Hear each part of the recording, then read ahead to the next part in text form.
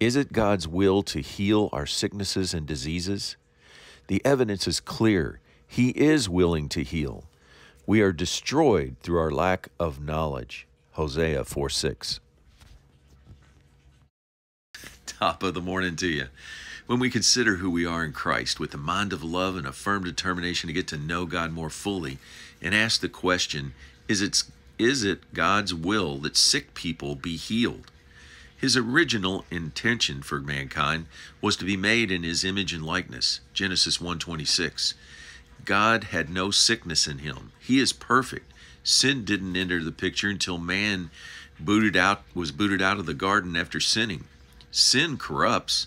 2 Peter 2:19, the wicked are slaves of sin and corruption, for you are a slave to whatever controls you.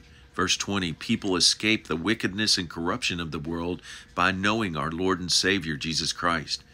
Romans 5:10, our friendship with God was restored by the death of his Son, Jesus, while we were still his enemies. We are certainly saved through the life of his Son. Saved meaning the Greek word sozo, which includes make well and restore to health.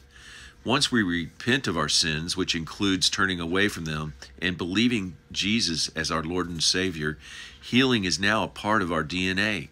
It's said in Matthew 9:35, Jesus healed every sickness and disease among the multitudes brought to him. Luke 9:1, he gave his disciples power and authority over all demons and to cure diseases. Verse 2, he sent them out to preach the kingdom of God and to heal the sick. As his disciples, Jesus tells us in John 14:12, I say to you, he who believes in me, the works that I do, he will do also, and greater works than these will he do, because I go to my Father.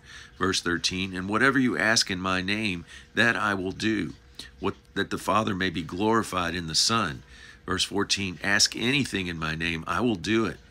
Mark 16:17, Jesus lays hands on the sick and they will recover. Verse 20, the disciples obeyed and they went out and preached. They went out and preached, and the Lord, working with them, confirmed the word through accompanying signs. Luke 9:23, if anyone wants to be my follower, you must turn from your selfish ways and take up your cross daily and follow me. Why would God give us a Savior who healed every sickness and disease and told his followers to do the same and even greater things if he didn't want the sick people healed? Does everyone get healed? No.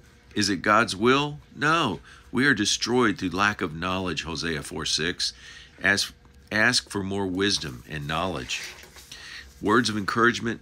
There's so much biblical evidence that God wants us healed. It's even in his name, Jehovah Rapha, the God who heals. This is in his nature, and we were made and now restored into his image. Therefore, we have the power and authority to call upon his name to do what's already in his nature, to heal the sick. He works through us when we lay hands on the sick. No matter the outcome, we obey.